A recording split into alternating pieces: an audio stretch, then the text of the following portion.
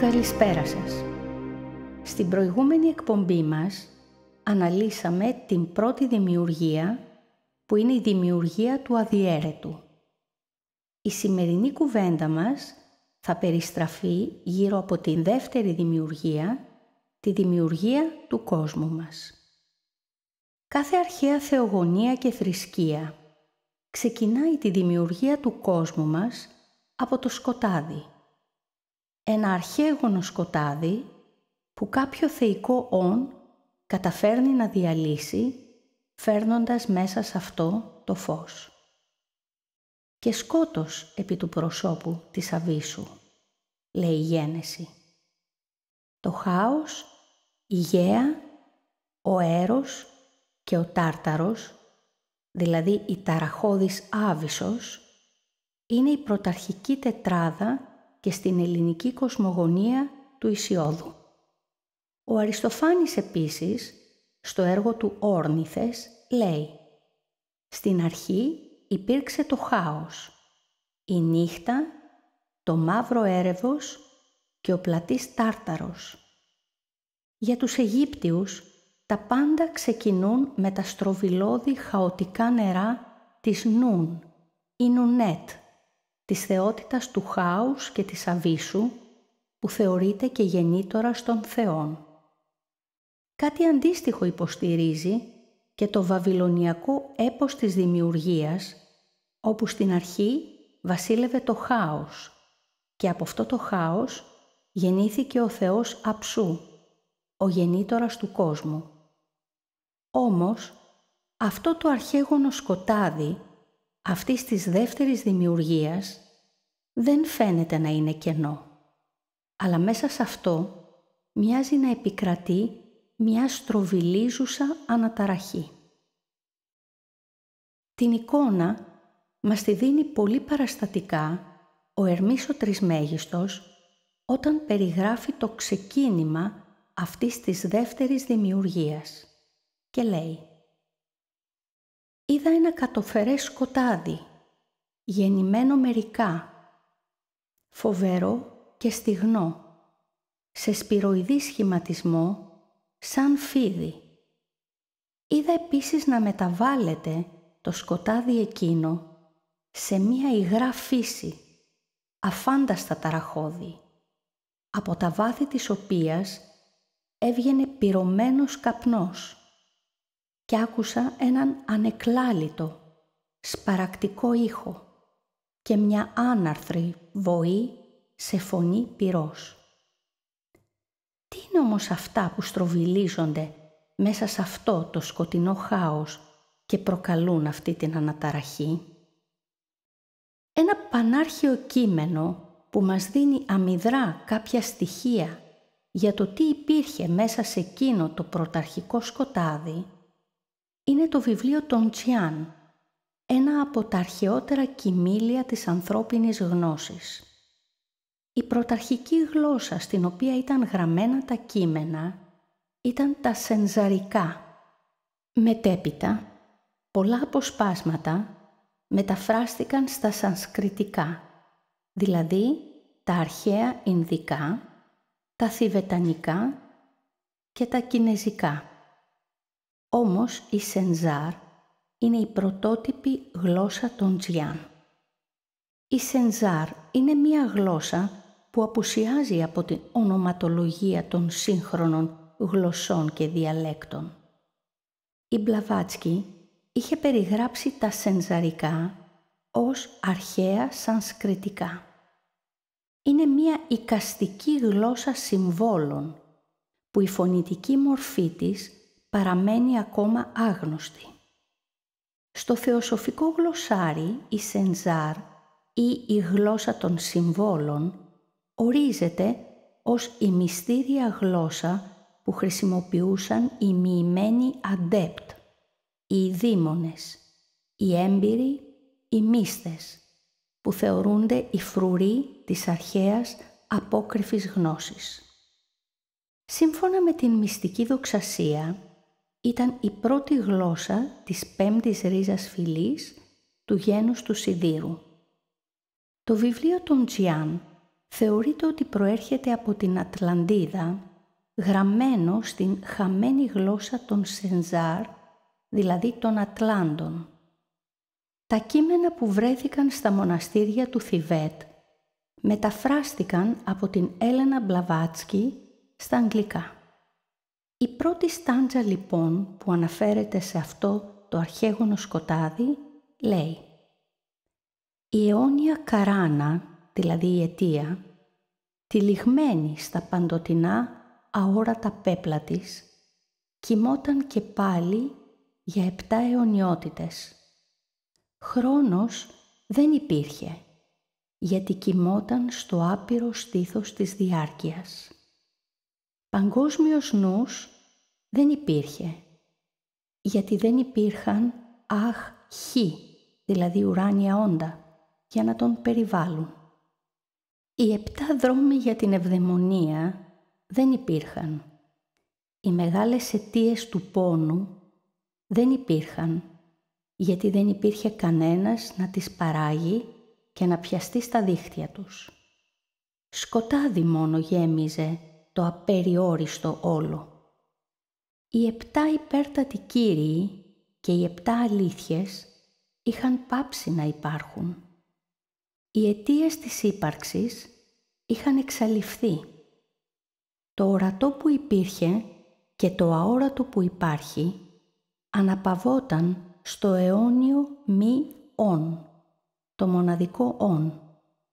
Μόνο η μία μορφή της ύπαρξης απλωνόταν απεριόριστη, χωρίς αιτία, μέσα σε ύπνο, χωρίς όνειρα. Βρισκόμαστε λοιπόν μπροστά σε κάποιο ασχημάτιστο κατάλοιπο κάποιας προηγούμενης δημιουργίας, νεκρής πλέον, που προσφέρεται ως βάση για το νέο ξεκίνημα της δεύτερης δικής μας δημιουργίας. Το γεγονός της ύπαρξης προγενέστερης δημιουργίας υποστηρίζεται από τους στίχους που λένε «Οι 7 υπέρτατοι Κύριοι και οι 7 αλήθειες είχαν πάψει να υπάρχουν. Οι αιτίες της ύπαρξης είχαν εξαλειφθεί». Άρα, αυτές ήταν δυνάμεις που κάποτε είχαν ζωή, αλλά κατόπιν έσβησαν, δημιουργώντας μια σπήρα σε έναν ατέρμονα στροβιλισμό. Μέσα σε αυτό λοιπόν το ζωφερό σκοτεινό περιβάλλον στροβιλίζονταν τα λείψανα των προηγούμενων νεκρών πλέον δημιουργιών. Στην πορεία αυτών των εκπομπών θα δούμε το ρόλο που έπαιξαν αυτά τα στροβιλίζοντα νεκρά λείψανα στο χτίσιμο της νέας δημιουργίας. Αυτή όλη η κατάσταση που περιγράφει το συγκεκριμένο απόσπασμα των Τσιάν μας παραπέμπει στις μέρες και τις νύχτες του βράχμα των Ινδουιστών ή στις μεγάλες ανάσες του. Ας επιστρέψουμε όμως στη θεογονία του Ησιώδου για να μελετήσουμε άλλο ένα συστατικό εκείνης της αρχαίγονης στροβιλιζόμενης ταραχής, τον έρωτα. Όμως, όπως λέει ο Ντεσάρμ στο έργο του «Ελληνική μυθολογία», αυτός ο πρωταρχικός και αρχαίγονος έρωτας δεν είναι ο λαμπρός Θεός που ακτινοβολεί, αποκαλονεί, ο φτερωτός Θεός με την νεανική χάρη και το σαγηνευτικό θέλγητρο. Αυτός ο αρχαίγονος έρος της κοσμογονίας ταυτίζεται με την ελκτική δύναμη. Αυτή η ελκτική δύναμη βρίσκεται στη ρίζα της κάθε σπήρας και του κάθε στροβίλου. Έτσι βρισκόταν και σε εκείνο το κατοφερές σκοτάδι, το γεννημένο μερικά με τον σπυροειδή σχηματισμό. Αυτή την ελκτική δύναμη οι αρχαίοι την ταύτισαν με τον έρωτα και γι' αυτό τον χαρακτήρισαν βυθοτρεφή, επειδή ζωοποιείται από τα βάθη της δίνης και είναι ομογάλακτος με την βαρύτητα. Επίσης, αναφορά στην έννοια της πρωταρχικής δίνης γίνεται και στην ορφική κοσμολογία, όπου το κοσμολογικό αυγό γεννά έναν ανεμοστρόβιλο, που τα ορφικά κείμενα τον ονομάζουν έρωτα. Μια μαρτυρία που ο Αριστοφάνης στο έργο του Όρνηθες επιβεβαιώνει ως εξής. Η μαυροφτέρουγη νύχτα γεννάει πρώτα ένα ανεμοδαρμένο αυγό, από όπου σαν ήρθε η ώρα βγήκε ο φλογερός ο έρωτας με τα χρυσά φτερά να στράφτουν στη ράχη του, όμοιος με ανεμοστρόβιλο. Επίσης ο Αριστοτέλης στο έργο του Φυσικά αναπτύσσει την άποψη του Εμπεδοκλή αναφορικά με τον στροβιλισμό του έρωτα, τον οποίον αποκαλεί αγάπη και λέει σχετικά. Σαν έφτασε η φιλονικία στα τρίσβαθα της δίνης και ήρθε η αγάπη στη μέση του στροβίλου, όλα τούτα άρχισαν να συνάζονται και να γίνονται μόνο ένα. Επίσης, η φοινικική κοσμογονία αυτή την ελκτική δύναμη δεν την ονομάζει ούτε έρωτα ούτε αγάπη, αλλά την αποκαλεί πόθο και την θεωρεί ως την αρχή της δεύτερης δημιουργίας. Αυτό λοιπόν το στροβιλιζόμενο σκοτεινό χάος ζητούσε εκ νέου να ζωοποιηθεί. Τότε, με πρωταγωνιστή την ελκτική δύναμη του έρωτα, προσκάλεσε από τα φωτεινά πεδία της πρώτης δημιουργίας μία έννοη ακτίνα φωτός για να το ζωοποιήσει ξανά. Ήταν αυτό που η Γένεση αναφέρει ως το πνεύμα Θεού που εφαίρετο μέσα σε εκείνο το σκοτάδι. Ήταν ο Θεός Αψού, ο πρώτος που γέννησε τους υπόλοιπους στην βαβυλωνιακή θρησκεία. Ερχόμενη λοιπόν αυτή η έκπτωτη φωτεινή ολότητα μέσα στο στροβιλιζόμενο σκοτάδι, αναγκάστηκε να ακολουθήσει την σπυροειδή κίνηση του σκότους και κουλουριάστηκε μαζί με αυτό. Γι' αυτό αυτή η δύναμη συμβολίστηκε με το φίδι που είχε κουλουριαστεί γύρω από το απαγορευμένο δέντρο που δεν ήταν άλλο παρά εκείνο το ταραχώδες περιβάλλον. Όμως αυτή η δύναμη έφερνε μαζί της το φως της, το οποίο το σκόρπισε μέσα σε εκείνο το σκοτάδι και φώτισε το χάος. Μα αυτό που δημιουργήθηκε δεν ήταν το αληθινό φως, αλλά ένα λυκό φως. Γιατί όπως λέει και ο Ιωάννης στο απόκριφο Ευαγγέλιο, όταν το φως αναμίχθηκε με το σκότος, έκανε το σκότος να λάμψει. Αλλά όταν το σκοτάδι αναμίχθηκε με το φως σκοτίνιασε και έγινε ούτε φως ούτε σκοτάδι, αλλά εξασθένησε. Έγινε δηλαδή ανταυγή και λυκόφως.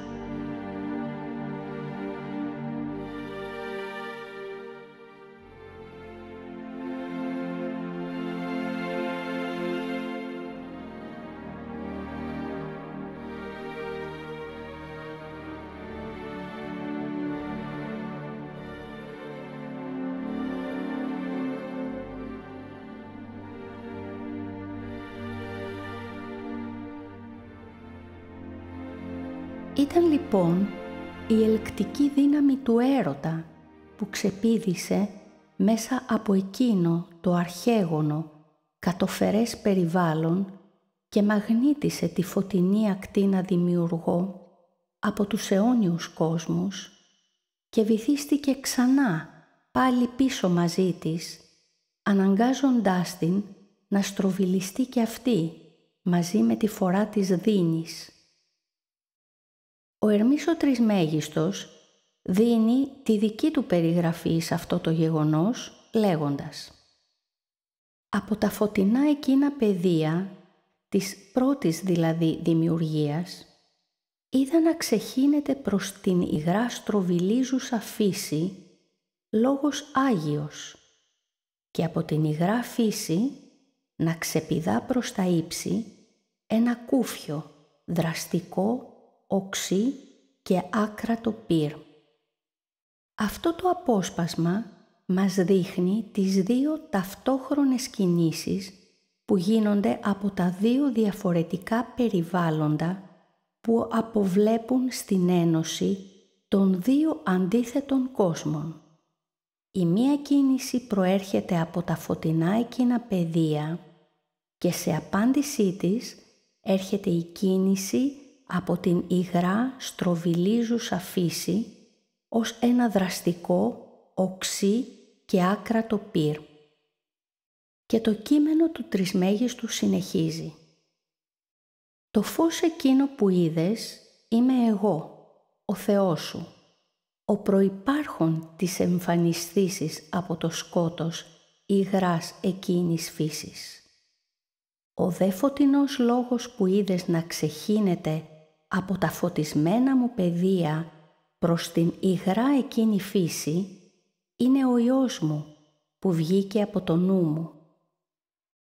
Αυτή είναι μια ξεκάθαρη εικόνα της ιεραρχίας που αναλύσαμε στην προηγούμενη εκπομπή όταν περιγράψαμε την πρώτη δημιουργία με το κείμενο του Ιάμβληχου.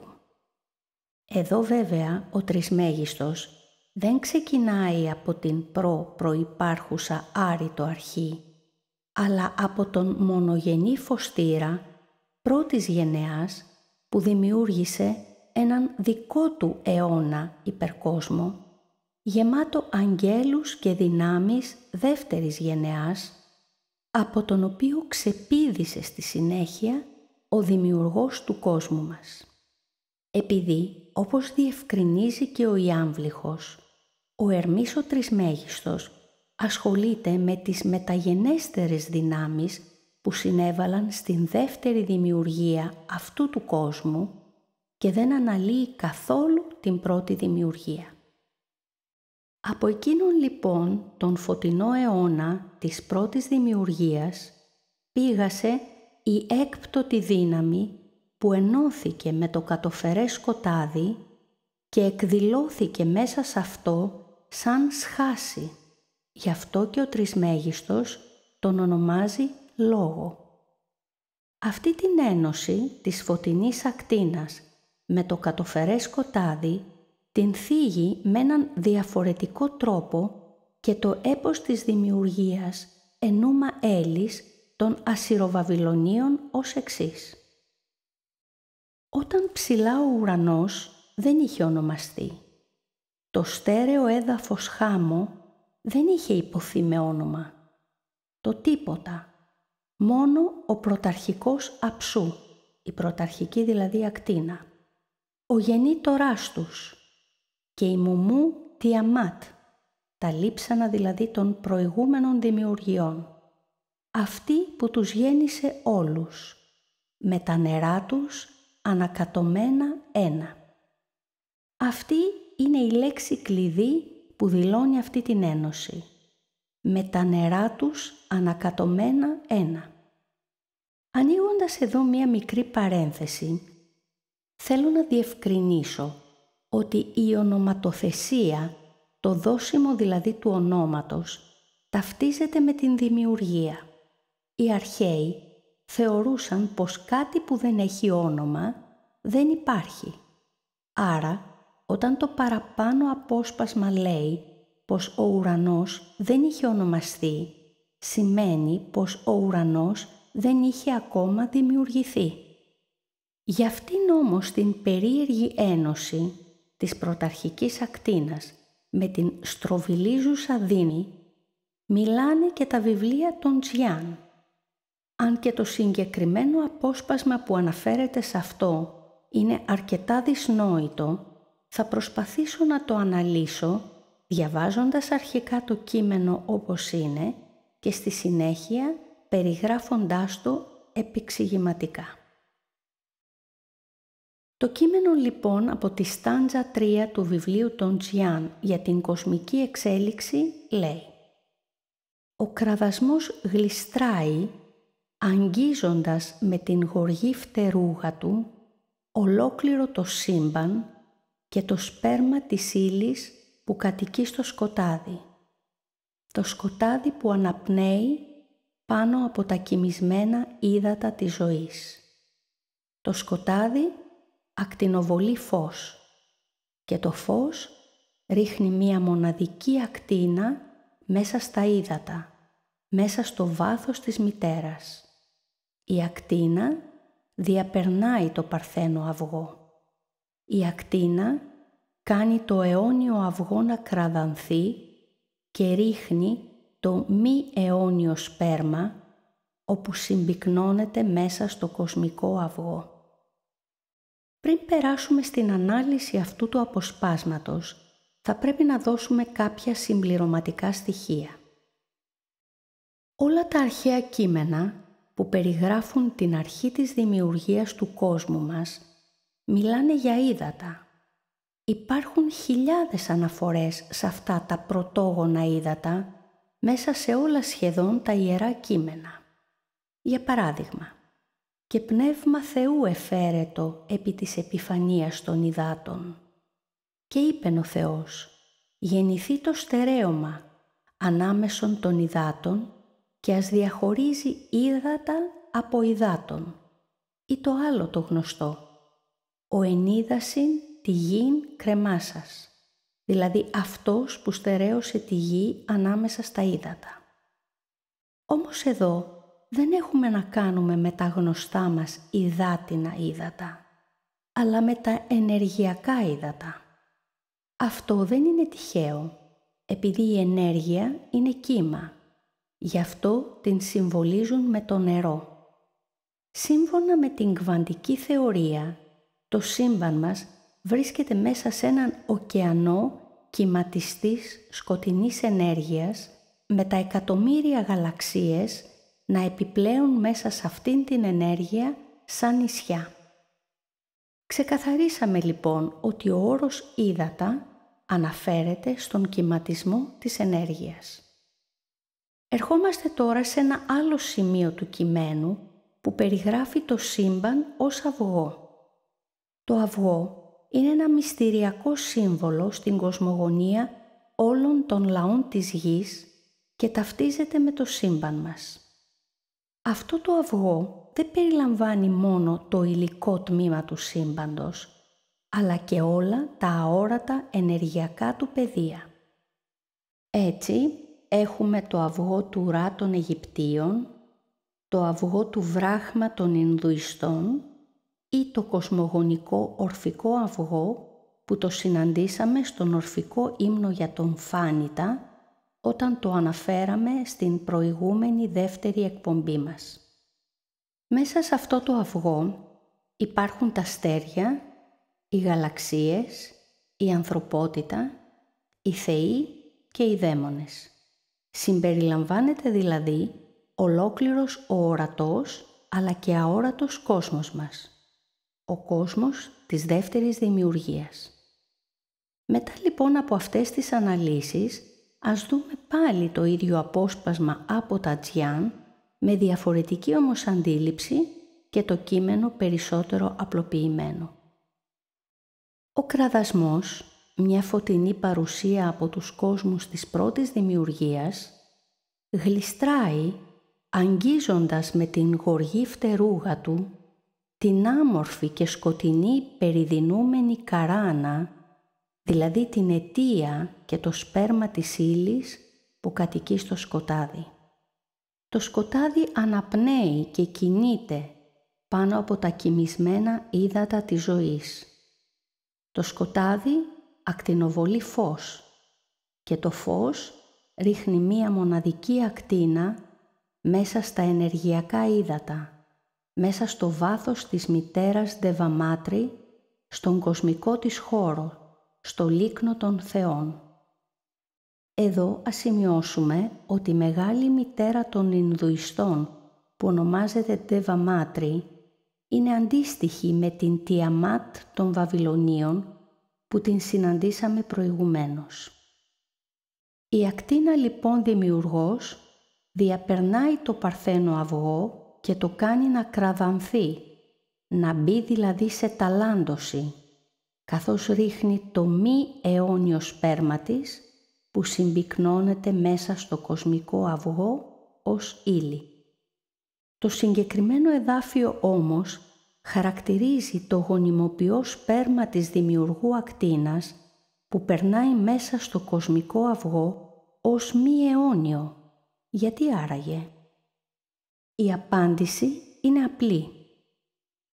Η έννοη ακτίνα δημιουργός που ενώνεται με το σπυροειδές χάος και φέρνει το φως στα σκοτάδια του, αποκόβεται από την ζωοποιό πηγή της και από τους κόλπους της αρρήτου αρχής της πρώτης δημιουργίας. Κατ' επέκταση, αποκόβεται και από την αρχετυπική ιδιότητα των κόσμων εκείνων, την αιώνια ζωή. Έτσι, το σπέρμα της πάβει να είναι αιώνιο και γι' αυτό χτίζει έναν κόσμο θανάτου, όπου το κάθε πλάσμα, προκειμένου να ζήσει, αναγκάζεται να κλέψει τη ζωή κάποιου άλλου πλάσματος μέσω της διαδικασίας της τροφής. Γιατί όταν κάτι αποκόβεται από την ζωοποιό πηγή του, πάβει να είναι αθάνατο, αέναο και αιώνιο. Και ως μη αιώνιο αποκτά η αρχή α και τέλος ω. Έτσι αυτό υιοθετεί ως σύμβολο το α και το ω. Γι' αυτό ο Χριστός λέει «Μείνατε εν εμή και εγώ εν ημίν», καθώς το κλίμα δεν δύναται να φέρει καρπόν αφεαυτού, εάν δεν μείνει εν τι αμπέλο. Και η Έλενα Μπλαβάτσκι λέει επ' αυτού «Μπορεί κανείς να βεβαιωθεί για το ποιος είναι ο μεγάλος εξαπατητής, αν ψάξει γι' αυτόν με ανοιχτά μάτια και απροκάλυπτο νου σε όλες τις αρχαίες κοσμογονίες και γραφές. Είναι ο ανθρωπομορφοποιημένος δημιουργός, ο πλάστης του ουρανού και της γης, όταν αποχωρίστηκε από τα συλλογικά πλήθη των συντρόφων του και αφού αποκόπηκε, έπαψε να είναι αθάνατος και έγινε έκπτωτος. Αυτός είναι λοιπόν ο άρχοντας του κόσμου τούτου, που όλες ανεξαιρέτως οι θρησκείες λατρεύουν ως τον ποιητή του ουρανού και της γης. Την ώρα όμως που διαπέρασε το κοσμικό αυγό και φώτισε τα στροβιλίζοντα ενεργειακά του ύδατα, αυτά κραδάνθηκαν, δηλαδή ταλαντώθηκαν. Αυτό είναι ένα επιπλέον σημαντικό χαρακτηριστικό αυτής της δημιουργίας, η ταλάντωση. Ο Πλάτων, στο έργο του Τίμεως, λέει σχετικά με αυτό το χαρακτηριστικό.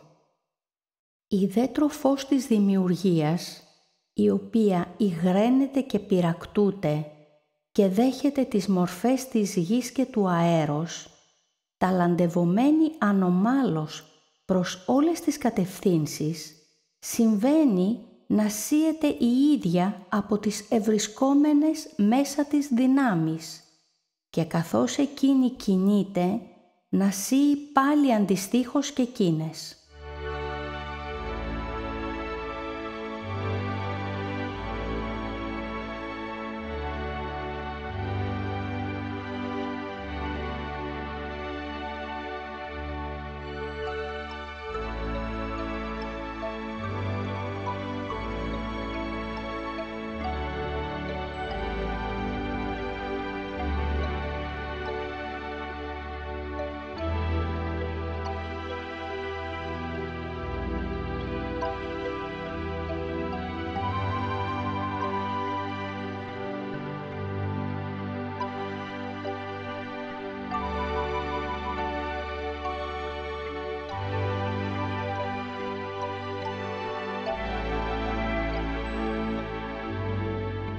Γι' αυτόν όμως τον έκπτωτο άρχοντα δημιουργό, ο Χριστός δεν φαίνεται να έχει και την καλύτερη γνώμη. Αυτή η θέση αποκαλύπτεται σε όλα τα πρωτοχριστιανικά κείμενα πριν αυτά υποστούν τις παρεμβάσεις που στη συνέχεια δέχτηκαν. Όσα από αυτά τα κείμενα γλίτωσαν από αυτή την παρέμβαση, διώχθηκαν και στη συνέχεια θαύτηκαν για να γλιτώσουν την καταστροφή. Αυτός ο διωγμός της αλήθειας ήταν απόλυτα φυσικός, επειδή οι δυνάμεις του άρχοντα δημιουργού ήταν αδύνατον να την αφήσουν να ηχεί στα αυτιά των ομήρων ανθρώπων επί πολύ και να τους ξεσηκώνει. Έτσι, άλλα κείμενα έσπευσαν να τα διαστρέψουν και άλλα να τα καταστρέψουν, χτίζοντας μία θρησκεία κομμένη και ραμμένη στα μέτρα του έκπτωτου δημιουργού, όπως και όλες οι υπόλοιπες. Στο απόκριφο Ευαγγέλιο του Ιωάννη, ο δημιουργός του κόσμου μας ονομάζεται Ιαλδαβαώθ ή Γιαλδαβαώθ και χαρακτηρίζεται ως άρχοντας. Γι' αυτό και στα συμβατικά Ευαγγέλια η έκφραση του Χριστού «ο άρχον του κόσμου τούτου», όπου από αμέλεια ξεχάστηκε, φαντάζει παράξενη και οι σύγχρονοι αναλυτές αδυνατούν να κατανοήσουν αυτό που πραγματικά δηλώνει. Αυτός ο άρχον περιγράφεται στο απόκριφο Ευαγγέλιο του Ιωάννη σαν ένα ατελές πλάσμα με πρόσωπο λιονταριού και σώμα φιδιού. Όμως δεν είναι τυχαίο που και η ορφική κοσμολογία δίνει μία σχεδόν όμοια περιγραφή και αναφέρει πως το νερό, δηλαδή τα ενεργειακά ύδατα, ήταν η αρχή των πάντων και από το νερό κατακάθισε η λάσπη, δηλαδή η πυκνή ύλη, και από αυτά τα δύο γεννήθηκε ένα ζώο, ένα φίδι με κεφάλι λιονταριού. Στο Ευαγγέλιο του Ιούδα, αυτός ο άρχοντας αποκαλείται Σάκλας ή Νεμβρό και χαρακτηρίζεται ως αντάρτης. Περνώντας λοιπόν αυτός ο αντάρτης μέσα στο στροβιλιζόμενο σκοτάδι, ξεκινά να δημιουργεί τις δικές του δυνάμεις. Ο Ερμής ο Τρισμέγιστος μας δείχνει την αφετηρία αυτής της αρχής, αλλά και τη διαδρομή της. Θα αναφέρω το απόσπασμα δίνοντας και κάποιες επεξηγήσεις. Ο δε νους Θεός, δηλαδή ο φωστήρας μονογενής πρώτης γενεάς του συγκεκριμένου αιώνα, αρσενικός θηλυκός όντας, ζωή και φως υπάρχουν, γέννησε άλλον δημιουργό νου, τον δημιουργό του κόσμου μας. Από πυρ και πνεύμα. Νάτι πάλι η φλόγα που μας παραπέμπει στο Θεό φωτιά του σπηλαίου του Πλάτωνα. Αυτός ο δεύτερος νους δημιούργησε τους διοικητές του αισθητού κόσμου, δηλαδή του κόσμου μας, που περικλείεται σε 7 κύκλους, η διοίκηση των οποίων καλείται ημαρμένη. Και το απόκριφο Ευαγγέλιο του Ιωάννη δίνει μία παρεμφερή εικόνα και περιγράφει. Αυτός είναι ο πρώτος άρχον, που έγινε ισχυρός και δημιούργησε για τον εαυτό του άλλους αιώνες με μία φλόγα λαμπρής φωτιάς, η οποία εξακολουθεί και τώρα να υπάρχει. Και εδώ πάλι η φωτιά αναφέρεται και το κείμενο συνεχίζει. Και έγινε ένα με την τρέλα του, η οποία ενυπάρχει σε αυτόν και γέννησε για τον εαυτό του εξουσίες. Το Ευαγγέλιο ονοματίζει τις 12 εξουσίες του άρχοντα και συνεχίζει. Και έθεσε 7 βασιλείς που αντιστοιχούν στα στερεώματα των ουρανών, πάνω από τους 7 ουρανούς. Επεξηγώ. Σε αυτό το σημείο το κείμενο υπονοεί ότι αυτές οι δυνάμεις φτάνουν μέχρι και πάνω από τον 7ο ουρανό και συνεχίζει το κείμενο. Και 5 βασιλείς πάνω από τα βάθη της αβύσσου για να βασιλεύουν εκεί. Ανοίγω εδώ μια μικρή παρένθεση προκειμένου να επεξηγήσω το κείμενο.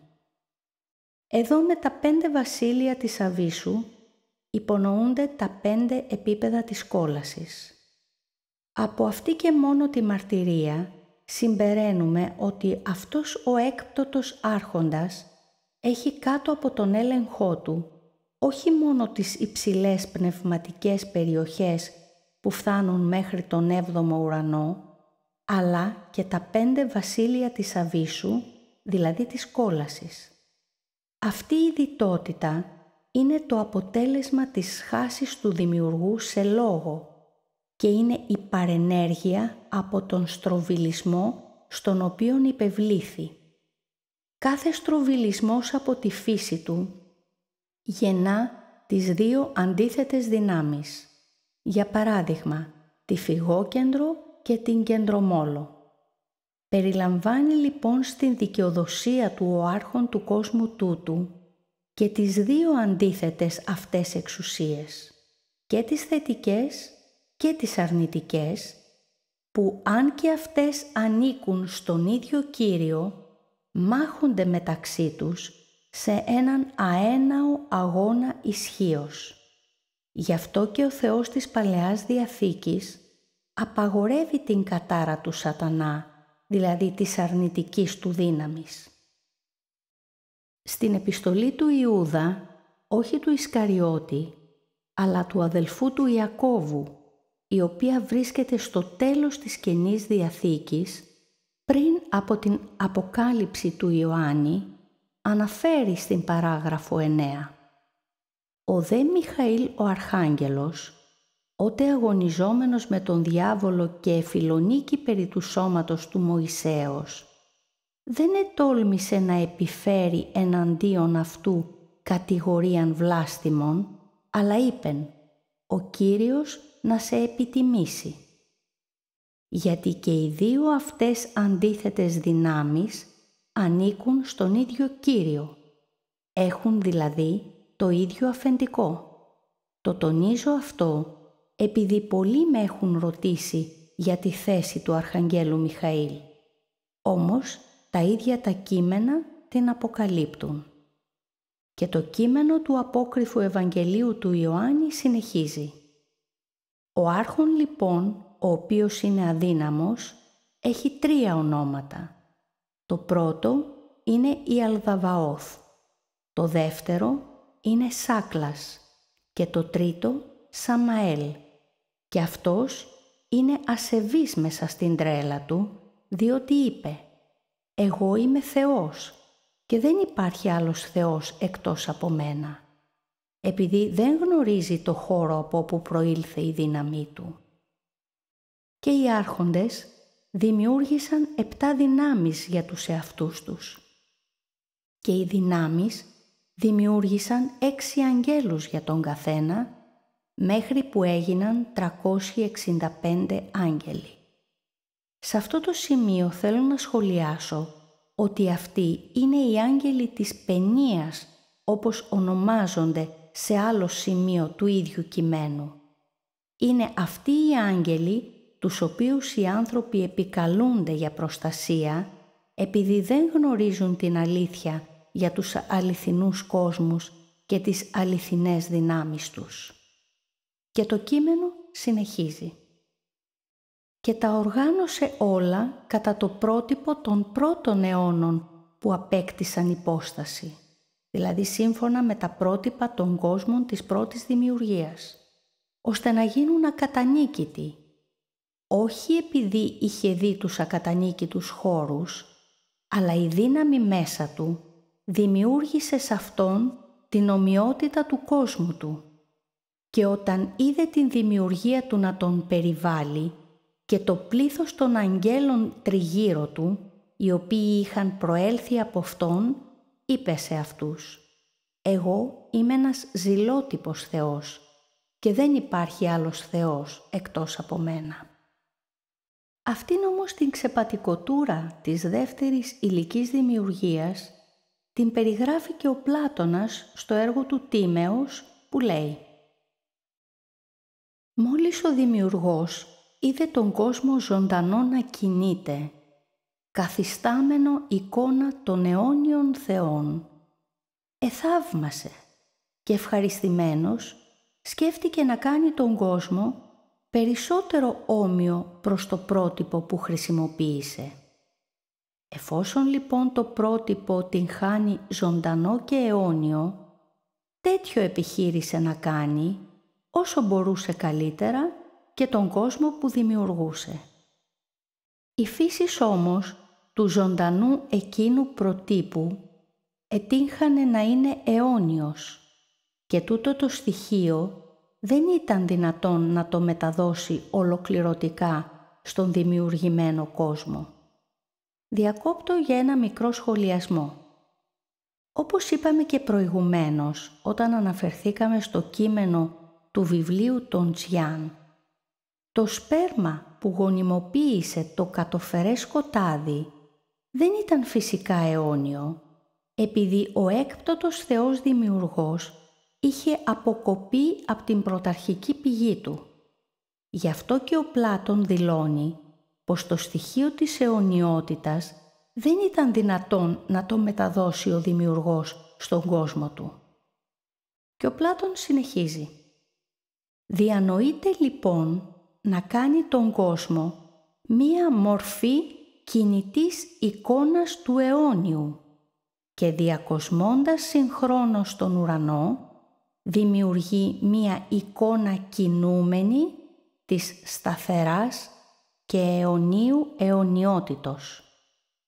Εδώ πρέπει να σημειώσουμε ότι ο Πλάτων αναφέρει πως προκειμένου ο Δημιουργός να προσομοιώσει το δημιούργημά του περισσότερο με το αληθινό πρότυπο, δημιούργησε μία κινούμενη εικόνα του αθάνατου αληθινού, δίνοντάς της την κίνηση της ταλάντωσης, η οποία καθορίζει ολόκληρη αυτή τη δημιουργία. Εδώ πρέπει να σημειώσω πως τα κείμενα διαφορετικών λαών που περιγράφουν τις ίδιες έννοιες δεν σημαίνει πως ο ένας λαός ξεσήκωσε τα κείμενα του άλλου, αλλά ότι η αλήθεια μπορεί να προσεγγιστεί από όλες τις θέσεις, απλά να περιγραφεί με διαφορετικό τρόπο από την κάθε φυλή.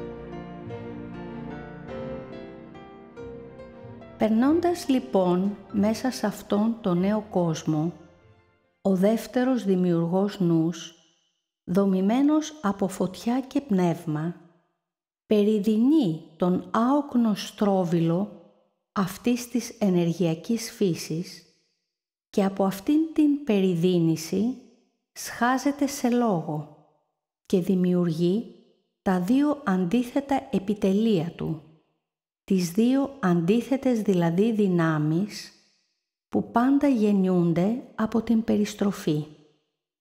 Επειδή κάθε περιστροφή δημιουργεί ζεύγος αντιθέτων δυνάμεων, όπου ανάμεσά τους ενδυμεί η ελκτική δύναμη που ταυτιζόταν με τον έρωτα. Μια βοηθητική αντιστοιχία για καλύτερη κατανόηση είναι η φυγόκεντρος και η κεντρομόλος δύναμη, που και οι δύο αυτές δυνάμεις είναι το αποτέλεσμα της ίδιας περιστροφής. Αυτή όμως η αρχαίγονη περιστροφή που γέννησε τα ζεύγη των αντιθέτων δεν σταμάτησε ποτέ, αλλά καθόρισε όλη τη δημιουργία, από την κίνηση του ατόμου μέχρι και τους μεγαλύτερους γαλαξίες. Αυτή η κίνηση συμβολίστηκε με τη σπήρα, το σύμβολο αυτής της δημιουργίας. Και ο δημιουργός συμβολίστηκε με το κλουριασμένο φίδι στο σπυροειδές κατοφερές σκοτάδι του απαγορευμένου δέντρου. Στη συνέχεια, το φίδι έγινε το ιερό έμβλημα αυτής της δημιουργίας, επειδή η κυματοειδής κίνησή του είναι η ίδια με την ταλάντωση ολόκληρου του σύμπαντος. Γι' αυτό και οι θεότητες αυτού του κόσμου υιοθέτησαν σαν έμβλημά τους το φίδι. Καλό σας βράδυ!